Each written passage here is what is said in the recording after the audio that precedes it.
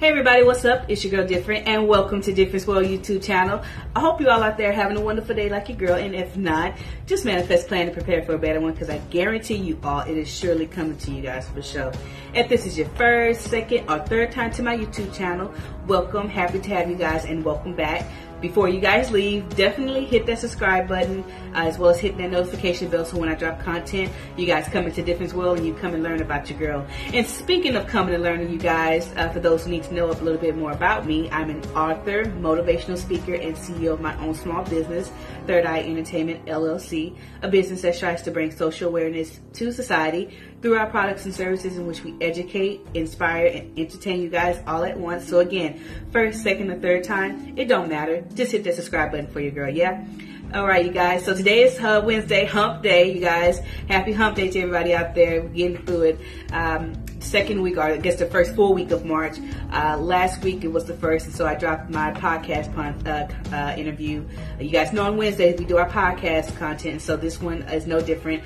Well, yeah, in the sense of it's Women's History Month, and so I'm just going to be honoring and showing love to all the ladies out there that have given me the opportunity to shine and go on their platform and sharing my story and promoting my business and my book, What If? A Controversial Paradigm Shift. And this young lady right here, we've actually collaborated twice, and this was my second podcast interview with her this year. I did one last year previously, and so this was going to be from the lovely Gabrielle Crichlow of Hot Topics. I had an amazing time talking with her during Black History Month, talking about Black History Month in regards to entitlement and whether do I feel as a black person, are we entitled?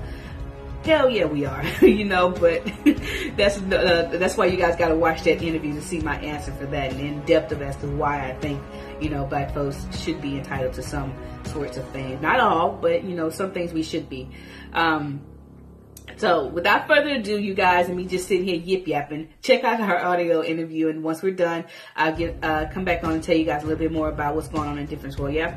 Here. Hello, everyone. It's your girl, Gabrielle. Welcome to a brand new episode of Hot Topics. This is the Black History Month edition of Hot Topics. So, you know, this is the month where it's everything black, right? It's black business, it's black authors, it's black podcasters, it's black business owners, it's black. And most importantly, it is Black history. And we should be talking about Black history all year, but this is the most common time that we talk about Black history, and we promote Black voices, and we talk about Black issues. So consider this our Black History Month edition of Hot Topics. Welcome to the show. I'll just tell you briefly what the show is about. So this is the show where we like to explore a variety of different topics from an educational point of view, right? So when I do the show, I like to educate you guys. I like to teach you guys, right? So as this is part of my company, A Step Ahead Tutoring Services, I'm all about learning. I'm all about teaching. And so that's what I like to do in this podcast, is teach you things, right? So I like to look at this as an educational show. And I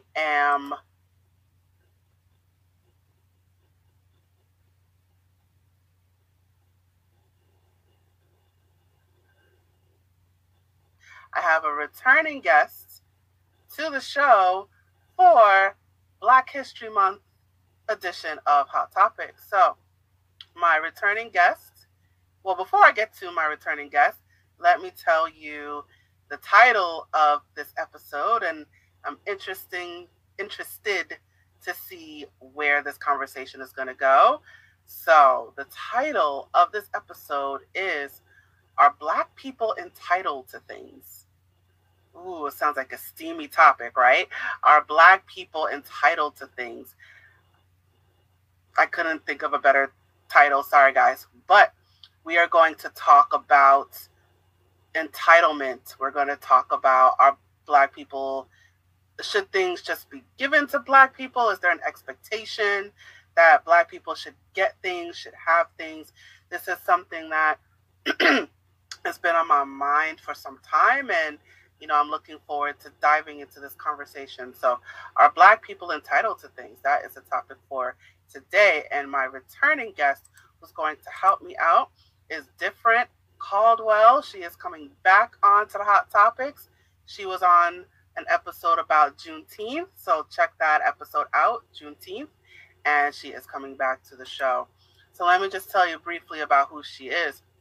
So Difernt, she always knew that she was meant for greatness. However, she understood to become the person she was meant to be, it would take fixing her inner issues that plagued her past. It was not until she found the courage to do something about her depression and dismissed the notion that Black people don't do therapy. So she is all about healing. She is all about self-care and loving yourself. All right. Oh, hi. How you doing? I'm good, Gabby. I'm about that. Everything's been going good and well up until the time I take my interview. Then that's when everything wants to start going crazy. But I'm doing well. Thank you for having me back. Happy to be back on the Hot Topic show. Hey to everybody out there listening and watching. Yes, my name is Difernt, spelled Difernt. I'm an author, motivational speaker, and CEO of my own business, Third Eye Entertainment, LLC, and we are a business that strives to bring social awareness to society throughout the products and services in which we educate, inspire, and entertain all at once. So, again, thank you for having me back on your show. Happy to be here, especially during this time, Black History, month 2023. Thank you for having me on your show. Thank you for coming back, and thank you for helping me tackle this topic. This is definitely a hot topic here. So, thank you for being a brave soul and taking and tackling this with me. So my thinking, when I came up with the question is there's a lot of talk about when it comes to, Black people, there's a lot of talk about, reparations and there's talk about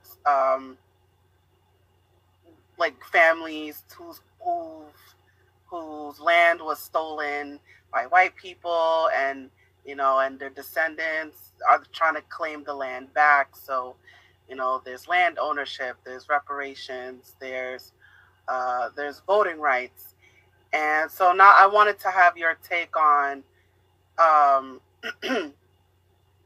do you think Black people should just be given land, or should they get reparations? And even when it comes to reparations, there's talk about what kind of reparations, right? So is that just straight up cash? Is it resources? What is it? So I wanted to hear your take on this topic, or whatever comes to mind when when you think about entitlement and Black people.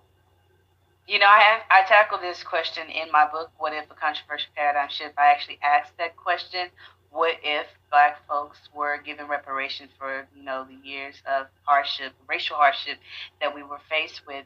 And I think we actually talked about this the last time we were on the show. You asked, how did I feel about reparations? And I think my answer still kind of remains the same. However, as you live and learn, you grow.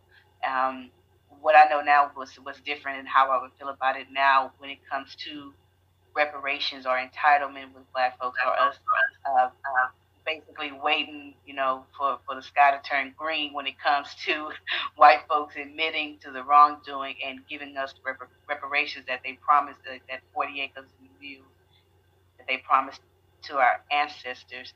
Is that day going to ever come, Gabrielle? Probably not. How do I feel about it in regards to us? Should we? Yeah, of course we should. But in reality, being realistic within ourselves, I think it would be just better for us to get over that fact and stop expecting for them to give us the reparations and go out and get it ourselves. And that starts with and in such of what I was telling you before we started, fixing the inside of us from the out. Getting our mental health in order. Breaking that mental bondage and change of what we've been through in the past. Looking back as far as why we, as part of the reason as to the racial hardships and why it takes us twice as long and it's twice as hard for us to get ahead in life is because of the financial and economical instability that we have when it comes to, for instance, going to get loans for opening businesses, or half of us, a handful of us. There's a lot of us that go to college and graduate, but in retrospect of how many of us out there, it's not a lot that go. And so, when I say, us taking that toll in our own hands and giving ourselves, or taking our own reparations, that, in my opinion, is where it starts. Us just breaking that mental change and stop expecting them to give what they're not going to give. It's been 400 years, and so if they haven't given it to us now, they're never going to do so. So let's kind of let's refresh our memory, right? So let's start with the basic question. What is it? What is reparations? My definition or the definition of reparations? I got to look it up now. My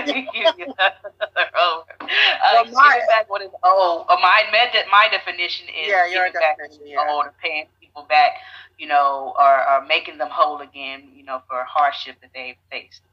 And so, I guess in some of one word, payback. Well, my understanding is it's sort of you're paying Black people. You're like descendants of slavery.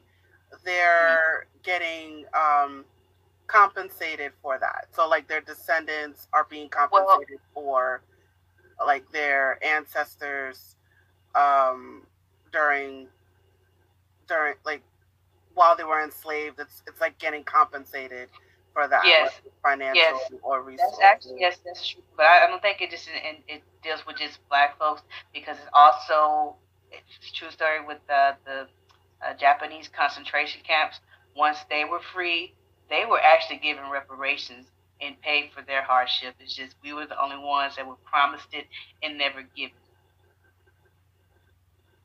So in terms of reparations, what does that look like to you? Well, the definition of it, when it came from the white man paying back what they owe us for the pain that they've caused us, that's my definition of reparation. But as far as how we attain reparation, or if you ask the question, are we entitled to it? Of course we are. Yes, we are. But are we going to ever receive it from the other end? No. And so how are we going to obtain that reparation, in my opinion, is by going out and getting it ourselves. If that makes sense. So getting it how? What do you going and getting ourselves? How do we do that? Building in the Black community, like I said, getting our mental health in order, coming together as one. How they do it, in the Chinese community, where they're so tight knit, they don't go to the outside for help. They keep it all in their one community. How we had it, back in the day in the 1920s when they had the Tulsa rioting. There was a wealthy Black community out there, and we had Black wealth then. And so it's not going to happen overnight, but this generation, it seems to be as a generation that's taking heed to it and taking their part and getting out in life. And I've also noticed more Black people going to college and getting themselves degrees and better jobs. And so over time, that's my opinion, what's going to take, us getting out there, having better jobs, and getting in the market, coming together as one, getting our mental health in check, as well as, and that includes healing childhood trauma, better parenting skills, financial literacy, increase in literacy rate, decrease in dropout rate in the Black community when it comes to education, and as well as when it comes to people with higher platforms in the Black community, such as rappers and actors and social media influence. It's going to take them as well coming to the table and using their platform to reach out to the public and tell them, hey, let's come together, let's do this, let's do that, X, Y, Z. So that's in my opinion. Hopefully I make sense. Yeah, so I think what you're talking about is like when it comes to let me see if I got it. So are you talking more of like creating our own resources? So not looking to the government so things like not just creating, but building from what we have. Right. So when it comes to like Black wealth, for example, so it's like buying from our own people as opposed to, outside of the race. Exactly. Okay. I'm not saying don't buy outside of the race, but as much as you support, Abercrombie and French and all, not French, but all those high-end Gucci's and Louis Vuitton, support your fellow brother and sister that's up and coming and that got the same skin tone as you. Not saying you shouldn't, that's what you like and that's what what you want to do. I can't stop you, but just as people who don't know you, never will know you, give that same energy to the same people that know you and and love and that came from the same place that you come from. So, not saying not to support other businesses, but definitely not support Black businesses, support them as well. So put more energy into building back Black businesses and mental health and education, things like that, and doing it within our own community. As well as prison reform, with, Blacks having a higher rate of going to jail. And when they come out of jail, not being able to get back and get acclimated with society because of their past. And so, as well, taking, our community, helping those out in need. It's already, I see a lot of organizations out there, but we need more that help those. It's like a second chance programs, I think they call it out here. For those that, made some mistakes in the past, but, want a second chance. And so that helps as well. So I think that's is that generally a general thing for prison reform? Like anyone, because I know like with felons, they're not. We're talking about our people. Of course, there's anybody that's in prison, but if we're just talking about the topic of Black people and the main issues in our community, that's one of it. So yes, I'm sure. This ain't about the other races. This is our people in general. Of course, I'm not a racist, and I'm for all people. But when it comes to my people and taking the acknowledgement and then using our voices, like you said, the Black voice, that's where I have to do my part. And so, of course, prison reform overall. But as I stated before, the African American community, especially in the Black male, they seem to have a higher rate at going to jail and staying there longer. And when they are finally released, they have a hard time adjusting back into, society. And so there need to be more programs out there that are for people, former inmates, Black, white, Hispanic, that are, that allow for them to, adjust to society and be back into society. Imagine, when they do that, how that helps the Black community, since it's such a high rate with us. So what do you think contributes to, Black people, the higher, they're more likely to go to prison? So what do you think contributes to that? Racial undertone. What do you think is the cause of that? Racial undertone.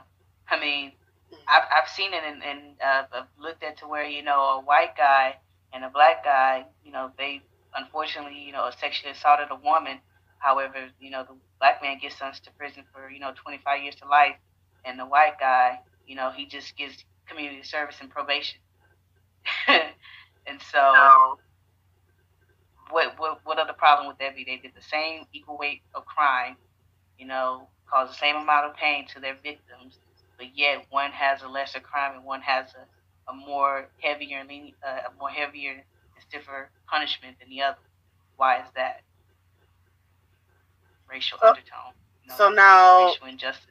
Yeah. So now kind of bringing it back to the question now, you know, in terms of Black entitlement, do you think like the law should just, you know, like give Black people a pass, or you know, when it comes to, you know, when it comes to sentencing, when it comes to like, do you think I don't want to say Black pass. people get a pass? I don't say give us a pass. Just treat us fairly, because we're no better than any other race walking this earth.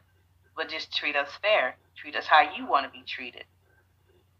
Not saying, you know, give us a pass, let us do what we want. It's not saying, you know, there's some of us in our in our pool that, you know, got the bad gene, you know, and it's just like that in every culture. There are some bad apples. So if we do that, you know, give all, you know, the Black people pass, some of them are going to abuse it. So I wouldn't say give us a pass. I just say treat us fairly. Treat us how you would want to be treated. And when you say treat us fairly, what does that look like? Either equal amount of punishment. And so, as I said with the early example, when it comes to two, you know, prisoners, you know, what they did, their crime was the same amount. You know, distribute the equal amount of justice. If you're giving one person 25 to life, give that same the other person 25 to life. If you're going to give, you know, the white guy probation, give the Black guy probation. Just keep it fair. Okay. So let's talk about affirmative action. Are you? I don't know how. Are you familiar with that? How much do you know about that? I am. I'm familiar with affirmative action, and I am for affirmative action. It has sent a lot of Black people, well, not just Black people, people of color, to school, and it's allowed for, you know, better job opportunities. And so, yeah, thank God for affirmative action, because without it, you know, it would be extra. It's already hard for us, but it would be basically impossible for Black people without affirmative action. So just to briefly define it, affirmative action is pretty much like schools not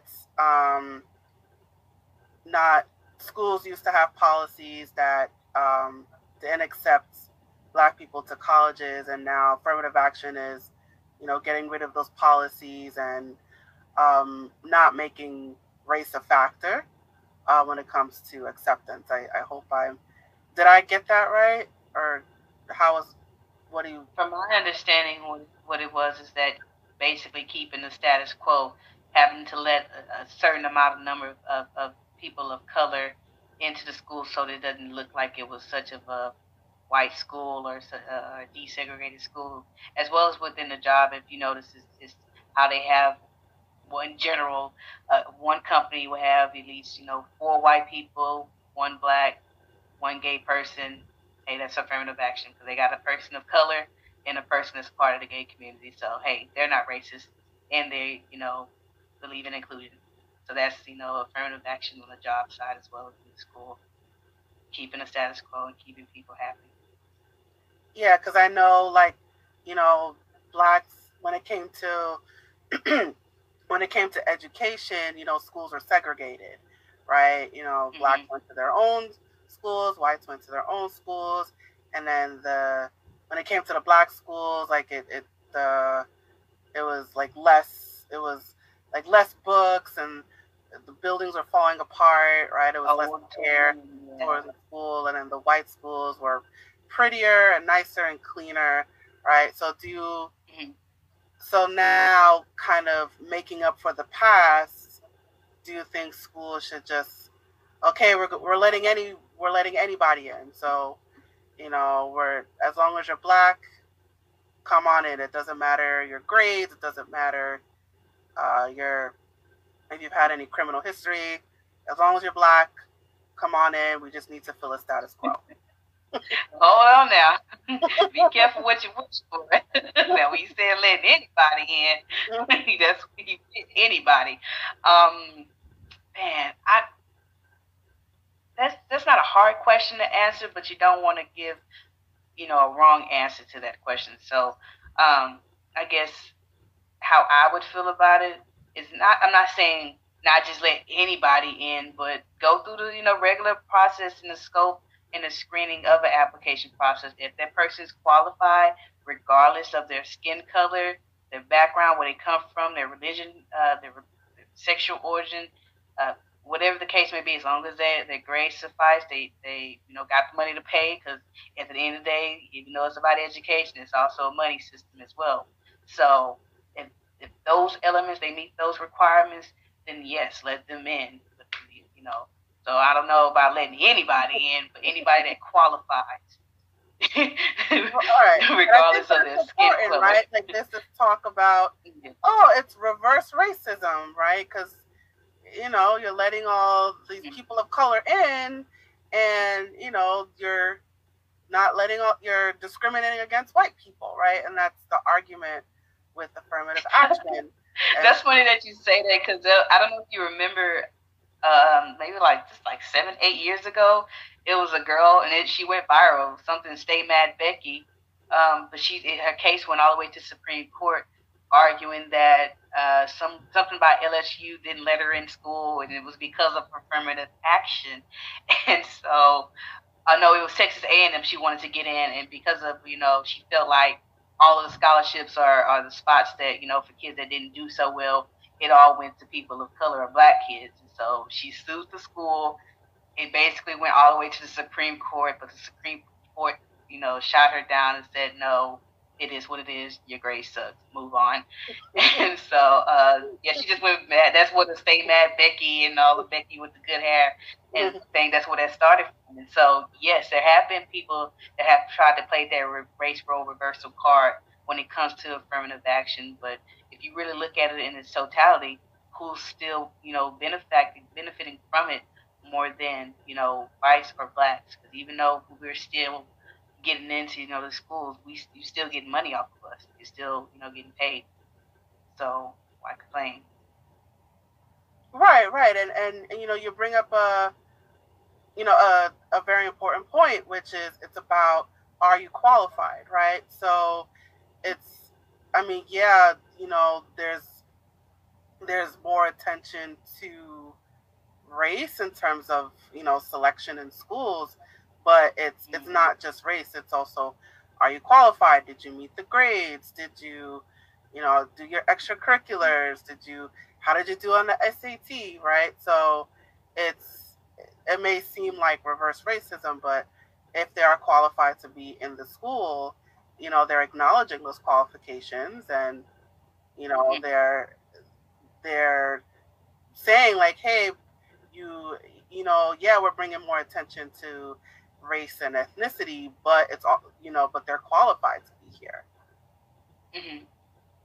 Exactly. And so it's as long as, I guess, in essence, is they're qualified, school education wise, and they got the money to go, let them. Right. So, bringing it back to, so let's talk about within the community, within us personally. So you mentioned earlier about, there are people in our community that are wealthier, right? So like Black celebrities, for example. So let's bring it to them, right? Are Black celebrities, are they supposed to help us, right? Are they, are they supposed to say that it goes back to the word entitlement, right? Entitlement. So what about a Black? I wouldn't say they're. Go ahead. Sorry. So I know I'm thinking like celebrity, but even just any Black person who has a lot of wealth, right? Maybe in the 1% or the 5%, or what are they supposed to help, those that are in lower income? Okay. Well, I want to answer this question, not necessarily because I don't want to offend people out there who got money. Yeah. But I'll say this: I don't think they should feel that we should feel that they should be entitled to help the poor people out, but they have to understand and should accept that once they reach that certain level in their career where they have a platform, they should be aware that how much power and clout they have and what they can use. and should use, and using it in a positive manner. Now, as far as the wealth and sharing the wealth goes, I understand that, you share your wealth and that's how you go broke. And so I wouldn't necessarily say it's all about money. There's so many other ways that you can help out your community without giving money. Time, resources, appearing in community events, offering a hand, uh, donating some of your old shoes. I know it's one rapper out there that, he buys 150 shoes per month. All them other shoes, and like he scuffs them, buy another one. All them shoes you got, donated. And so I wouldn't say it's not just the money does help. It does. But I don't want to say that that's all it takes. That's what because they work hard for that money. It took a long time for them to get to that place, and I understand that. So I feel the same way.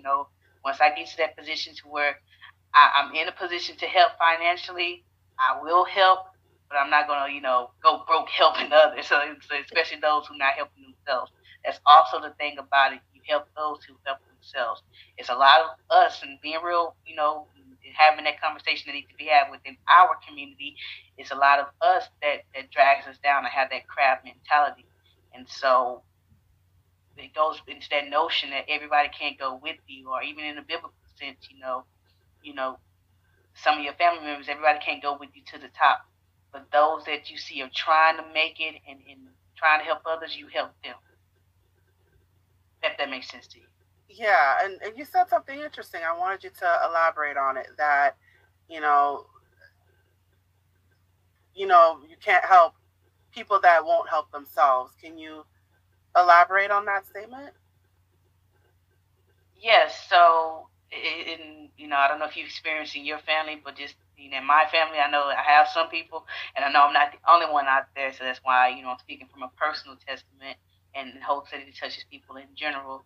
But we all have some of those people in our family, who are hangers on, or like to feel entitled because you my family, you're supposed to help me, or those friends as well. Sometimes you have friends, and I came across this verse in the Bible. It was one of the main people, and I don't want to get religious or anything, but in the Bible, God told somebody to leave their family members, don't take them with them, but he couldn't help it, and so he took their family members with them, and lo and behold, the family member ended up taking them for everything. And so for those that don't want to get out and do something, they try one time and give up, or they mooch off of your prosperity and your hard work.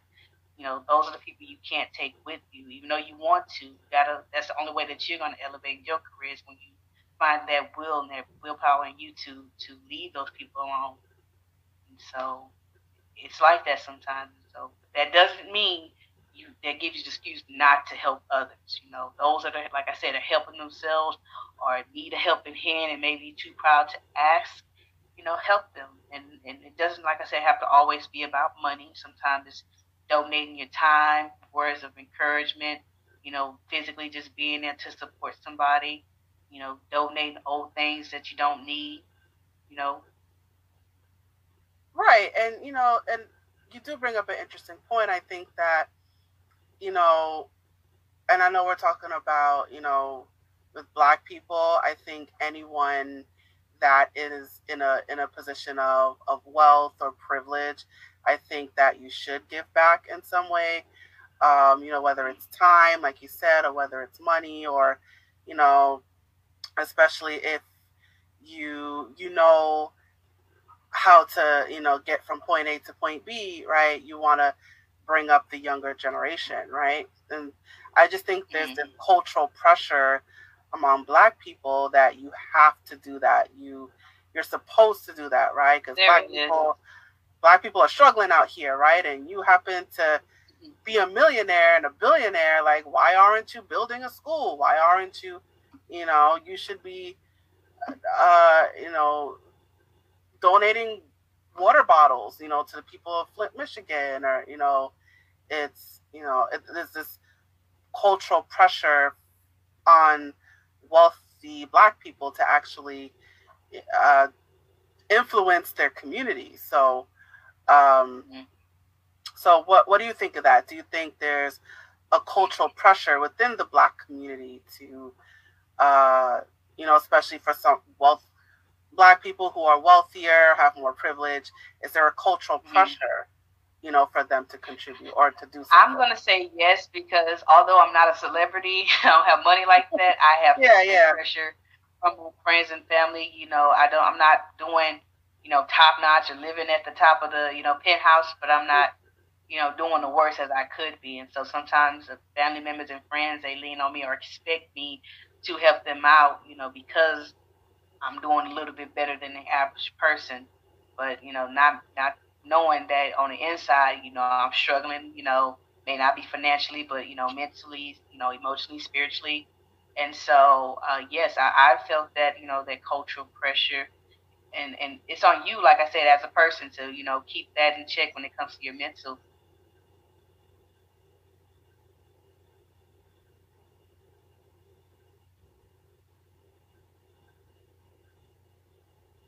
And not letting that pressure get to you, or, setting boundaries. That also helps, one thing that I have proclaimed to myself is that when I do make it to the top, yes, I plan on giving back, but no, I'm not gonna let anybody make me feel like I'm obligated or I have to help out. If I am going to be helping out, it's because I'm giving from the heart. It's what what God wants me to do, and it's what I want to do. It's not because that's what the community is entitled to, or I have to do it because I'm part of the community or the cultural pressure. I'm not gonna let that get to me. And I don't think anybody out there that has a platform should, but anybody that has a good conscience and sees the struggle and what's going on out there and has a platform to change it, they should use it. Now, if they don't want to, they don't have to, but that just makes them a part of the problem and not the solution when they do those type of things. So what you're talking about is there has to be a balance, right? There has to, you should, uplift the, if you're in a position, if you're Black and you're in a position of wealth or privilege, it's moral as a human being to uplift those below you. But there's also a balance. Like, you can't do that to the point where you're broke. You can't do that to the point where you're exhausted and you're sick. You can't do that to the point where you have nothing yourself. Like, you have to, like on an airplane, right, where you have to put on your mask before you put on someone else's mask, right? So you got to take care of yourself first before you take care of other people. I would say to help elevate the pain, or not elevate, but alleviate the pain, or the pressure, or the cultural pressures that those who have the platform and that could give. I would encourage you, if you're listening, if it gets out there to them, to get involved in their community, or have start a foundation or organization, or be a part of an organization. A lot of them do, and that's not. It's a lot of them out there that have their own organizations or that are partnered with other foundations, to help get back to the community. And so, hats off to those celebrities that do use their platforms in a positive manner. And for those out there that use their platforms in a negative manner, I hope that they, started, looking at other examples, like the positive ones, and start taking after them. But that's, goes back into that question with reparations and how are we going to change ourselves and what is it going to take for us to give our own. That's one of the major, pinpoints of it is, those who have platforms in our community use it for good.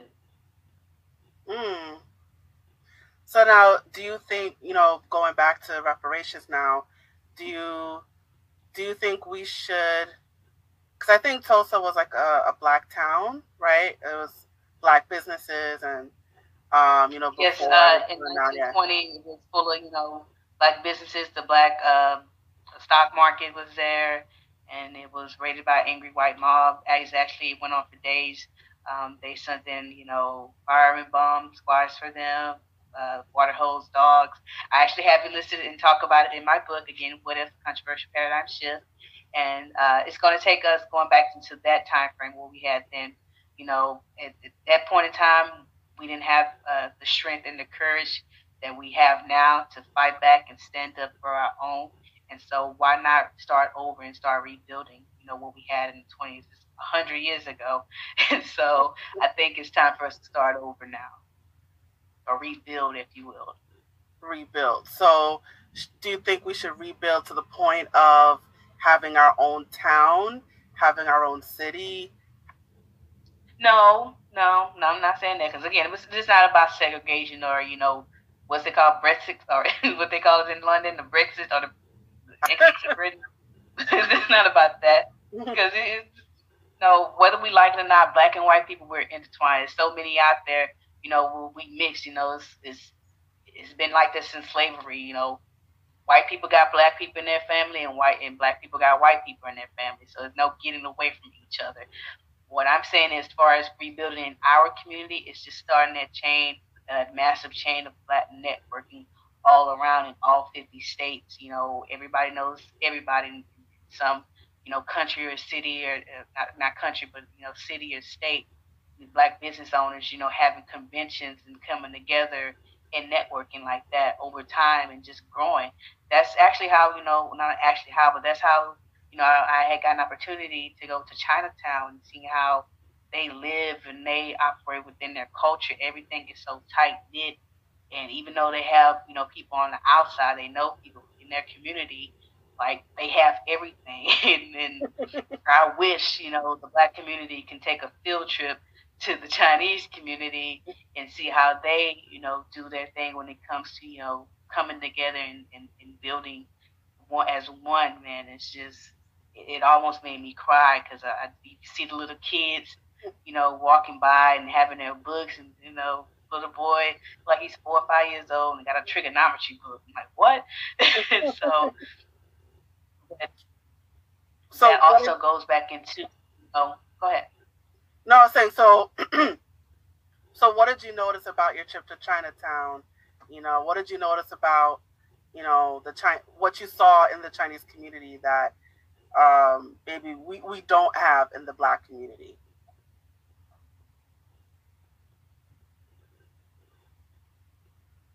Because you said when you went there, it's like you wanted to cry. And consistent unity. Yeah. What was that? It's just saying, like, how the consistent unity. Like, we can come in the black community, we can come together for a moment in time, but we can't keep it going. You know what I mean? Like, we can't keep it constant. So they have consistent unity, or constant unity in their community. I guess what I noticed is just how they helped each other out. Like, I was on the train, and there was an elderly person trying to get on, and people were getting off the train to help that person get on, or just things like that, things that we don't do in our community. You see somebody walking down the street in New York, you sneeze, you say God bless you, they're gonna cuss you out.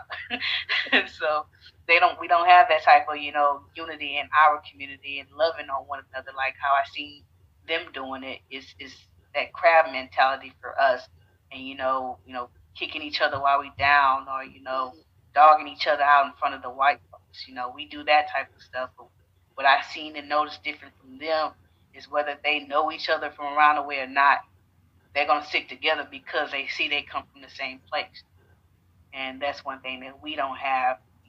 Is constant and consistent unity, and sticking to that unknown code. So even if we don't know each other like that, when it's time to close rank and come together, that's what we need to do.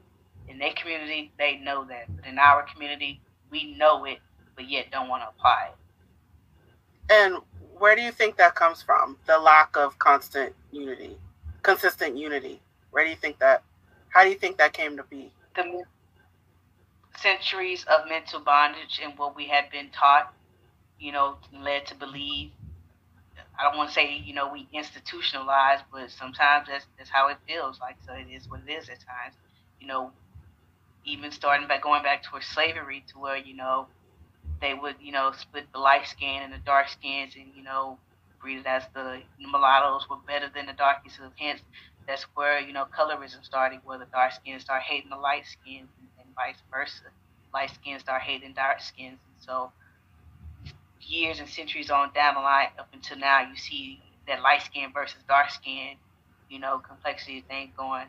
And so it's just things like that, teaching, us self-hate, and not loving our skin and being taught that, black skin, big lips, and big nose was ugly. We didn't learn what self-pride was and self-love was until James Brown told us, say it loud, I'm black and I'm proud. Before then, we wasn't saying that. We perming our hairs, trying to look, pretty, or what, the commercials of the white folks, put as standardized beauties. We were trying to be that. And so it's good to know now we taking back our power, especially like with our women. Most of us have stopped perming our hair, started rocking our natural, textures, and started loving our skins, our big nose, big lips, big ears, and so that's what it's going to take, things like that, reprogramming our mind and breaking ourselves from that mental bondage and mental change, because they're not going to do it. That's what they want us to be, mental change, mental bondage. And so that's, breaking that curse and reprogramming our minds from a negative to a positive. That's where, like I said, fix yourself internally and on the outside, then that's when also the change can start to take place. And so that's why I think that's where it all starts, where it started back in the day with slavery, what we were taught, So now, should we blame white people for that? Is there, kind of bringing it back to entitlement, should we put pressure on white people saying, you gave us all these years of psychological damage, now we want you to compensate us for what, for what your ancestors did or what your family did? So should we put pressure? That's a good question, Gabrielle. And my answer to that question is just how I had to face my ugly demons when it came to getting my mental health in check. So in general, we can look at this as the Black community. And what I've seen was, all that mental stress and anguish that I had went through when I faced that ugly truth in my mirror, and, say that, hey, whatever I went through in my past, childhood trauma, foster care, all the rejection I faced, it wasn't my fault. It was out of my control. But you know what? It's on me. It's my problem to deal with, and it's on me to fix, because I'm the one that's losing sleep at night. I'm the one that's still hurt by this and can't move on. Meanwhile, the person that hurt me and caused me pain has moved on to the next victim. And so that's how we have to look at this when it comes to the Black community. We cannot expect, white folks in general to acknowledge, for one, what they did in the past was wrong, and two, apologize for it. And so three, it's just going to be on us to just take back our power and our control and say, hey, what they did to me and my people was out of my control. It was not our fault, but it's on us to go fix. They did this to us, and it's on me to go fix. So that's just what it did. What I had to do, and bump that notion of Black people don't do therapy, and I took myself to therapy, and started getting my mental health in check. So that's what it's going to take when we're talking about the Black community, and not saying blaming the white folks for what they caused us, but we all know what they've done. Yes, they brought us here on ships and changed our names and caused us all these racial hardships for centuries. But we have to accept that they're not going to accept any wrongdoing, because in their mind, the justified is normal for them. So again, it's going to be on us to take back our power and free ourselves from those chains, because they're not going to do it. And so, right. Like I said, me personally, when it came to me facing that ugly truth and knowing that I had an issue and needed to go and fix, and if I knew that I still had an issue and didn't want to go fix, then it is my fault. And so now that we know that there is a problem, stemming from our past that we need to go fix, and we don't do so as a whole, then it is our fault. We letting them keep us like this. And and you it's sort of like, for lack of a better description, it's sort of like the abuser abused relationship, in that if you keep blaming the abuser, right, you're not going to move on. So it's more of accepting the truth.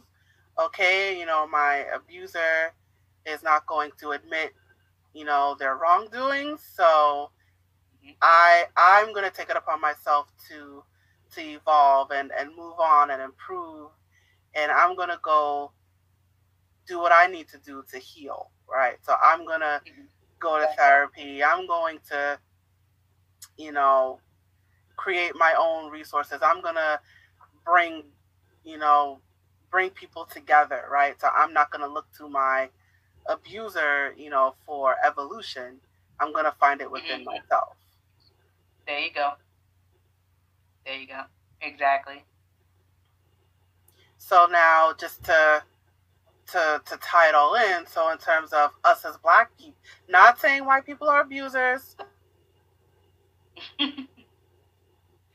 Yes.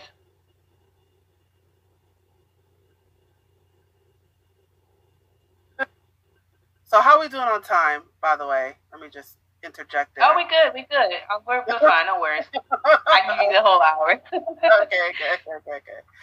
All right. I don't want to keep you. All right. So now, what should... I'll give you the whole hour and then some. We're good. All right. So in terms of... is there such thing as Black entitlement? Like, let's say with... like back in the day, there were Black families that owned land and owned actual property and had it stolen by white people, right? You know, are descendants entitled? Should they get their land back? You know, is the government? With the ugly faces, yeah, get your money back. Of course, and I've actually, you know, Instagram, sometimes they have those little stories, you know, history, and they were actually saying of how a family, you know, has been fighting over 100 years. They had their land taken 100 years ago, and they finally were able to give it back after years of going through court,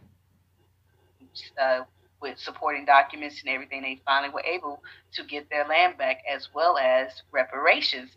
And so I want to also point out, reparations is not impossible. It's just probably going to take forever to get. This family, Black family, out in, I think it was actually Oklahoma, that owned like a ranch, and they had it taken away from them 100 years ago, and they finally got it back 2022. And so, yeah, reparations is not impossible. It just might take forever in a day. But, you know, I do agree with you and feel that those that had their land, and not just Black people, there were a lot of Native Americans who got their land stripped, but they were given reservoirs, and, you know, they were compensating. They were given reparations, so to speak. We're still waiting.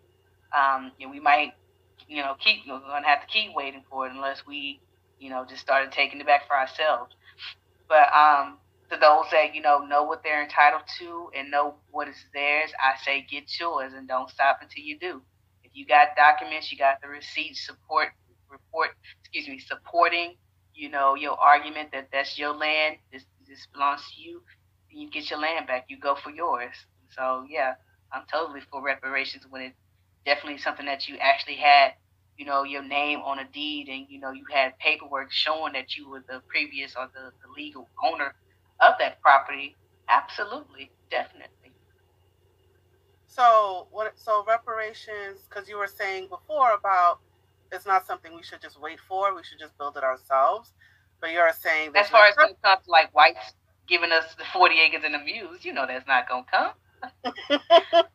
And them taking that, you know, accountability or apologizing for what they've done, they're not gonna do that. And so I guess in retrospect, what I'm saying is, in an intangible way, it's just going to be on us. Like I said, even though they caused it pain and that it was out of our control, that's on us to take back our power, because this is how they want it. They're not going to, you know, give us something that's going to, you know, over time have us to be to where we outdoing them. They're not going to do that. And so it's going to have to be on us as a whole. And it's not going to happen overnight. You know, it's going to be something where you have to chip away at it constantly and consistently until, you know, one day. And that's the, you know, the point of my book. You know, I asked that question, you know, what if this was the generation that plants the seed for the next generation or the next? And so, you know, we have to try, not to be a failure, but to try. And so that's what I am happy and excited to see for this next generation that is coming up. they are taking back their powers. You hear a lot of Black voices, when it comes to music, when it comes to writing and directing, you starting to see us more everywhere. And so we coming. It's just going to take some time. And so it'll happen. I believe it will. I see it happen. Manifest, plan, and prepare for it. Then it will surely come to you guys. But, it's just going to take a minute for us to get there. But at least we're now to the point to where we're recognizing the problem and we're breaking those chains. It was once upon a time, not too long ago, to where we didn't. We were complacent and comfortable where we were. But then, 2008, we got a Black man in the White House, and then that all changed for us. And then even with Barack Obama, like, did he have, was it his responsibility to uplift Black people? So I would say, I don't think it was his responsibility, but he was the example. He was just the poster child, if you will. I think he knew that he had to lead by example, for those, Black people that needed inspiration and uplift them, and that's just what he did. He did a job well done, in my opinion. Okay. So wait, did we put that pressure on him to... I'm sure he felt the pressure while he was in office. I mean, now it looks like, see him and Michelle living their best life, and I can't be mad at him. But he did do for the most part, what he said that he was going to do while he was running the campaign. Some things were out of his control. But for the most part, he did do a lot of good things in the office. I'll even say this, even number 45, he did something for the, community. he did do something. I can't deny him of that. But in essence of what I've learned from 45, all those 4 years of being in the White House and causing that ruckus, what I've learned from him and other people who are like him is that no matter who you are, no matter what you, promote to the public, it's always going to be somebody out there who condones your BS. So therefore, you go where you celebrate it and not where you tolerate it. And so that also what gave me the gusto to write this book in the format that I have written it, in a way that it will ruffle some feathers, it will ring some bells, but at least it gets your attention. At least gets you talking and having these conversations that needs to be had. So those are the, even though you can learn things from people that you don't like too. You can learn things from them as well. Of course. All right, so let's start to wrap things up here. So I think the message that we are putting out is, when it comes to the government, right? A government handout. We shouldn't expect a government handout when it comes to like reparations, getting your land back, yeah, that's a property issue, right? But in terms of like affirmative action, in terms of, reparations for slavery, whether it's money, whether it's like schools or any kind of access to resources like small businesses, are we saying that we should I guess I'm trying to clarify, what are we saying about, getting things from the government, from the people in the government? Like, should we put pressure on, the people in the government to, to compensate for the actions of slavery? Or should we? I don't want to be funny here, but I think if we were to ask the government, they'll say that they have gave us our reparations. They'll say, well, what about food stamp? What about housing? Or what about affirmative action? They'll say, well, that's the way of, we paid you guys back.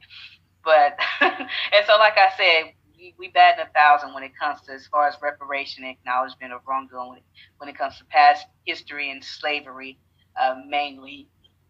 That's we bat in 1,000 on that. Now, as far as, reparations and entitlement in today's time, I don't want to say, like I said, I don't want to say that we're entitled, because we're not better than anybody. It's just like everybody else, got to get out there and earn our stripes. But if we want a leg up in the society, then I say it's going to be on us to do it, because the white people ain't going to do it. Every other, I don't want to sound getting mouth of the diarrhea, but it seems, every other outsider race, their perspective of the black community as a whole is that, we're too aggressive, if you will. So it's not like they would come to our aid as quick as we were to come to theirs. Not all, the majority. So that's why I got to keep it very, very broad to make sure I'm not, attacking or offending, any group or, certain community. That's not what I'm about. What I'm about is, putting the truth out there, taking accountability, acknowledging, that there is an issue, and working on change. We can talk about racism and injustice and, reparations all day, but quite frankly, that's not going to change. What we can create systemic change is talking about, those issues and taking accountability and coming up with ways to create, the change. So I think, so it sounds like it's twofold, right? So yes, we should, seek those things. Yeah, right? Almost. Yeah. Like land ownership, right? Claiming that land ownership back, being compensated for slavery. Yes, we should pressure the government to do these things, but that shouldn't be the only thing we should be doing. We should build ourselves up as well. We should exactly. We should support, Black entrepreneurship ourselves by, once in a while, buying Black, as they say, or, building our own schools and, educating our people and, not thinking, getting our colorism, right? Going to therapy. Yeah, mental health, going to therapy, dealing with your traumas, educating yourself, learning how to read, going to school, going to college, right? So we should lean on the government to give us those things, but at the same time, we should also lift ourselves up and build ourselves up. So we should be doing both things. Is that what I'm getting? Is that the message? Yes and no. I guess in such as far as with the government goes and equality goes, just treating us fair and giving us our fair shot, just like how you would with a person that's of non-color. Like I said, treat us how you would want to be treated. And then on the second end to what you said, yes, the second part of it is going to be on us putting in the work and like I said, you help those who help themselves. And so when you see a person helping themselves, government included, help throw them a bone. And so I don't want to, like I said, say that we're entitled, gimme, because that takes away a person's willpower to, get out there and get motivated and do something for themselves. So entitlement can be a dangerous thing, so you don't want to get too much of it. And so, but I do see where there's a wrong that needs to be right, or acknowledgement that I don't want to say, like, I guess we're using the word the government now.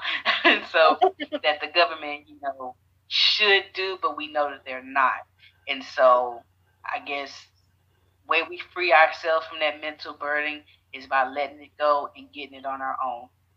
That is my, I guess, summarization of it all.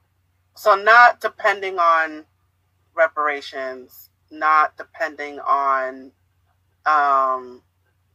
compensation for slavery, but doing things for ourselves. So motivating ourselves to get therapy, motivating ourselves to... Exactly. You can't miss what you never had.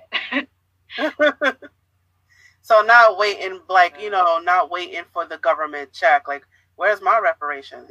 But hey, you have the opportunity, go educate yourself, go to therapy. Like, if the government is paying for me to go back to school, I'm going to take that as an opportunity. Even though you're not paying me reparations, I'm going to take it as an opportunity to better myself. That's more of an equivalent to reparations within this time. I mean, slavery is over and done with. It's nothing that can be changed about it. I don't want to stay stuck on it, but I do want to acknowledge it and then, move on. Take some serious acknowledgement and, implement ways to change it and to make sure that in this time frame, our people isn't still being faced with that racial injustice that we have been faced with, hundreds of years ago. Mm-hmm. So basically, be the change you want to be, right? Don't look for other people to change you. Do it yourself. Do it within the community. Mm-hmm. Is that fair to say? Don't look for other people to change you. You change yourself. Exactly. You're the captain of your own ship. You decide where to navigate the waters. So. Right. Absolutely. And in regards to kind of within ourselves, right? Just, again, so if you happen to be in a position of wealth, in a position of privilege, yes, you should uplift other people, but don't do it to the point where you're losing yourself or you're going broke or you don't have time for yourself. Mm-hmm. And acknowledging that there are bad apples. Yeah. Right. I mean, keep it real within yourself. That's a part of, acknowledgement and accountability is, hey, there are some bad apples in the Black community. There are some bad apples in the white community. It is what it is. But, you dwell on the good and not the bad. That's how you drive out darkness, when you dwell on the light.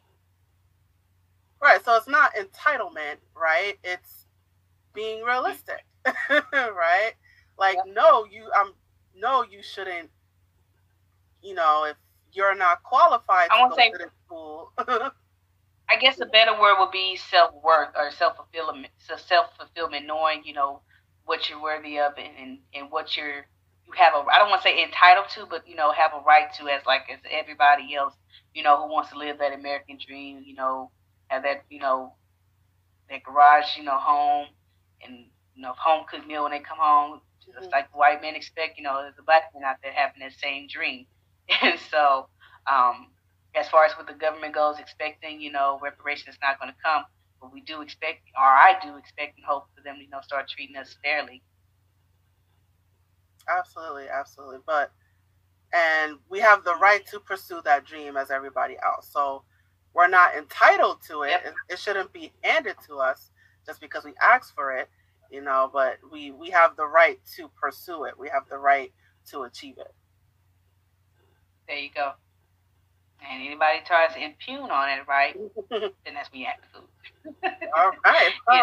But yes, and also while it's on my mind, I do want to take this time, since we're talking about, what's it going to take for us to, get our reparations back in regards to, mental health, especially being at the Black History Month. I definitely want to advocate and put this out there to anybody listening, that's struggling with any type of mental anguish or illness, bipolar, depression, feeling suicidal, even being bullied, the teens out there, and peer pressure out there as an adult is even worse. And so, but please know that it is okay to not be okay, but never, ever, ever sit there and not be okay.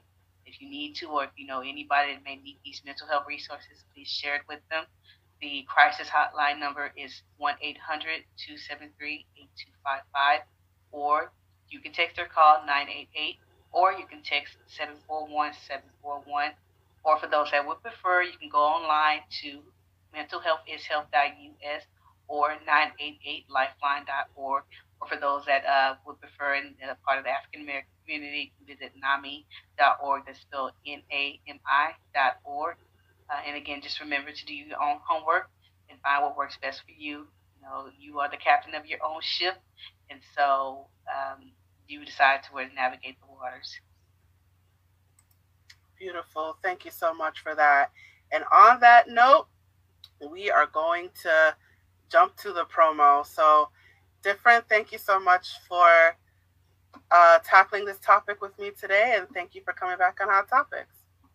Thank you, guys. And don't forget, my book, What If? A Controversial Paradigm Shift, is available on my website. Again, differenceworld.net. I have it in my title line, as well as my YouTube channel. Don't forget to subscribe there. I definitely appreciate all the love and support that I am getting. And again, thank you, Gabby, for having me back on your show. Happy to be here. Keep doing your thing. And don't forget, anybody out there listening and watching, don't forget to manifest, plan, and prepare for whatever it is in life that you want. And then it will surely come to you, guys. Different World. Come and learn. All right, thank you so much. So again, if you have to run, go ahead. Just going to shout out your contact information here. So you guys, you can learn all about Difernt, her business, her books. Go to our website, differentworld.net. You could also follow her on Twitter. It is Difernt's third eye. There's a 3 in there. All this information will be in the description. If if you're watching this on YouTube, Facebook, it's scrolling below at the bottom of the screen. So the contact information is available. It's also in the description if you're watching this on YouTube, or if you're listening to this on audio, whether it's Spotify or iHeartRadio or all those other podcast platforms. This information is in the description, so check it out. But I will say her website, it is differentworld.net. She is also on Twitter. She also has 2 Instagram accounts. I want to bring that out there. She has 2 of them. Oh, you have 1? Just 1. Yeah, just the Third Eye Entertainment LLC. That's the one I'm active on.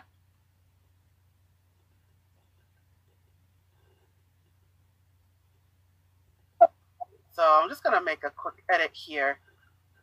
Okay. So correction. There is one Instagram account, Third Eye _entertainment _LLC. Sorry about that, guys. And her YouTube channel, Different World YT, Come and Learn. So she is on YouTube. So all of her contact information is scrolling below at the bottom of the screen. For my video people and for my audio people, I did not forget about you. All of this information is in the description. So I encourage you to follow Difernt on all of her social media accounts. I also encourage you to go to her website to learn more about her business and about her book. And she did talk about it earlier. The book is called What If a Controversial Paradigm Shift? You can purchase that book right now. Just go to her website, differentworld.net, and you can purchase her book right there. Is there anything you want to promote? And you want to talk about your business or anything else about your book you want us to know?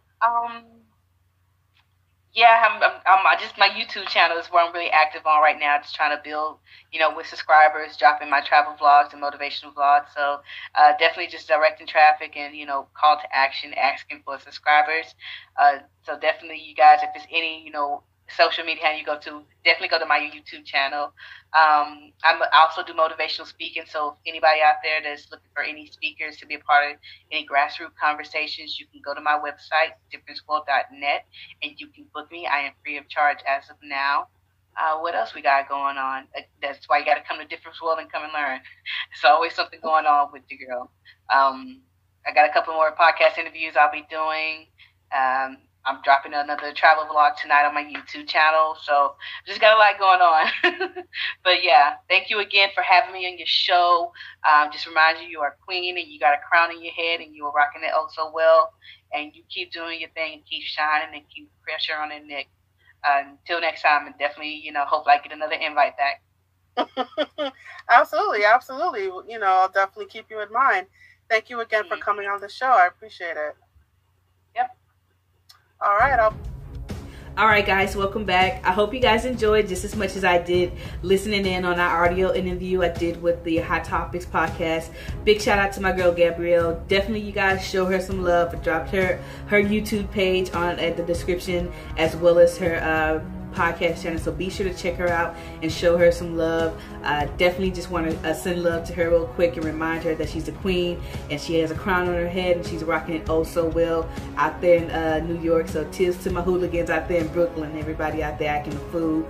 Had a very good time, as you guys seen, just talking about entitlement and as do I feel that black people are entitled? And if you guys got the gist of that interview and seen the explanation of my answer, you will see in some portions and parts I do feel that black people are entitled as far as our rights to believing and knowing that we are kings and queens and never forgetting where we come from, as well as not letting people look down on us and putting their foot on our neck or taking the yoke off of our neck. That's our right, and that's what we're entitled to, you know, to live our lives just the way everybody else is, you know, happy, free, and able to walk down the street without being harassed or profiled, more so to speak.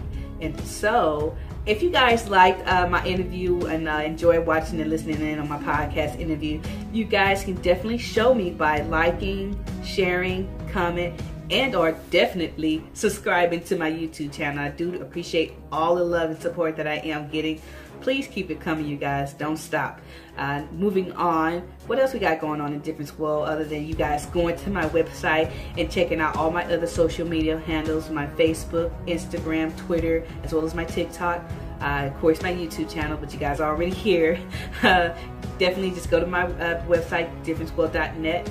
Also, you guys, if you're interested, anybody out there that's listening or watching me who would like for me to be a part of any type of grassroots conversations, it does not matter. I speak at elementaries, middle school, virtual, whatever the case may be. If you'd like for me to be a part of it, any place where, you know, there's advocating and pushing for mental health wellness, I'm there. And so just go to my website and book me, differenceworld.net. I am free of charge as of now, but of course that's why you have to go and book your girl in advance. Okay. Also, you guys, don't forget, before you leave my website, be sure to get your copy of my book, What If? A Controversial Paradigm Shift. Again, a book that's written to encourage and inform thought-provoking conversations about injustice and racism in America. And I've done this through graphic and provocative illustrations, you guys. So please, I can't stress it enough. Be advised that it is intended for a mature audience because it does have sensitive content. And so if you can't take this type of heat, still come onto the kitchen. Even if you don't want to, just bring a fire blanket. You know, that's the point of the book, is to have these conversations that need to be had, that are often swept under the rug. It is my theory and my belief that when we constantly and consistently have these conversations and push towards a different trajectory than where we are going, there is where we can see systemic change, in my opinion. Now, whether if it goes nowhere fast, that's not the point. Point is, nothing beats a failure but a try. So again, go to my website, differenceworld.net, and get your copy of my book, What If? A Controversial Paradigm Shift, you guys. Thank you so much for all the love and support that I am getting. Again, like I said, keep it coming and don't stop, you guys. I'm just getting started, so to speak. And, you know, 5 years from now, I can't wait to look back on my journey and seeing, you know, just how far I've come, and, you know, just how many people I've helped and how many people I have inspired and who have inspired me. And so it's all a stepping stone, you guys, and I truly appreciate it, and I'm enjoying the journey as I go through it. What else we got, you guys, going on in Different World? Tomorrow is Thursday, so you know on Thursdays we do our pop culture, our movie review. I think one I want to do, of course, keeping it in topic and in the genre of Women's History Month, I wanted to cover the controversial movie of She Said, which deals with basically the Me Too movement of women in today's society stepping up and speaking out and against sexual harassment in the workplace environment. And so it's going to be very interesting. I have never seen this before, and so that's why you guys got to hit that notification bell, so when I drop the content, you guys come and learn about it and see what's going on in your girls' world. Yeah, so be on the lookout for that, you guys. It's coming up soon. Moving on a different agenda. What else we got going on? Mental health check time, you guys. Let's go ahead and get that out the way, even though that's the things we do at last, but it's most important. Everybody, anybody out there, including myself, that's going through any type of mental stress, anguish, or illness, please know that it is okay to not be okay, but do not sit there and not be okay. Go get help, whatever the case may be. Talking with a therapist, a family member, a friend, picking up a hobby, whatever the case may be that helps you from going off the deep end and possibly taking anybody with you, do it. If you know, or you know anybody, or you need it yourself, these mental health resources, please feel free to share it with them or yourself. The crisis hotline number is 1-800-273-8255, or you guys can call or text 988 or text 741-741.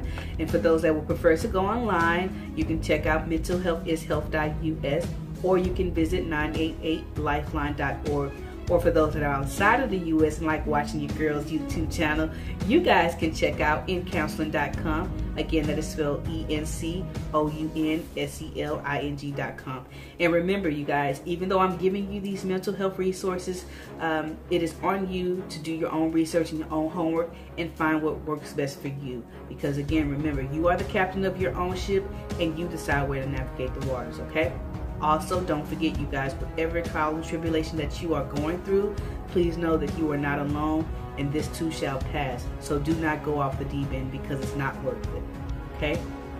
Alright, you guys. So, bringing it back around to the more positive side of the energy. Like I say, you guys, I know talking about mental health is not a negative thing. It's a topic that needs to be addressed, but it's also a very somber thing, and it's hard not to get depressed talking about depression. And so I always try to draw it back to that positive energy and that positive side, and before we close out in Different World. And so with that being said, you guys, definitely make sure, again, like, share, comment, and subscribe to my YouTube channel. Again, I hope you guys enjoy listening in on my podcast interview. Again, big shout out to my girl Gabrielle. Be sure you guys show her some love and honor Women's History Month. She's a dope lady doing her own thing and pushing to put good positivity, excuse me, that's a better word for it, positive vibes out to, you know, society and the environment. And that's what I love, and to be around people that give off that good energy. And so that's who I try to surround myself with. So big shout out and much love to her for having me on her show and giving me the chance and opportunity. And I definitely want to try to return the favor by showing her some love. So you guys definitely check her out on Hot Topics, as well as her YouTube channel, which is in the description below. Yeah. Okay, and so with that being said, you guys, we're gonna move on now. Again, hit that subscribe button for your girl, and remember, whatever it is in life that you're feeling you're destined for, you gotta manifest, plan, and prepare for it, and then it will surely come to you guys. Different World, come and learn. Peace. What if? What if in 1619 Africans started dealing in slave trading? The tables were turned around. What if they kidnapped millions of Englishmen, women, and children from their homeland and brought them to America on a slave ship? What if a controversial paradigm shift is a book written to inform and encourage consistent, thought-provoking conversations about injustice and systematic racism in America through graphic but provocative illustration? What if provides a different perspective by detailing controversial deaths and events as four categorized paradigm shifts: historical, political, precedent, and hypothetical? What if? A controversial paradigm shift by author Difernt. Go to differentsworld.net.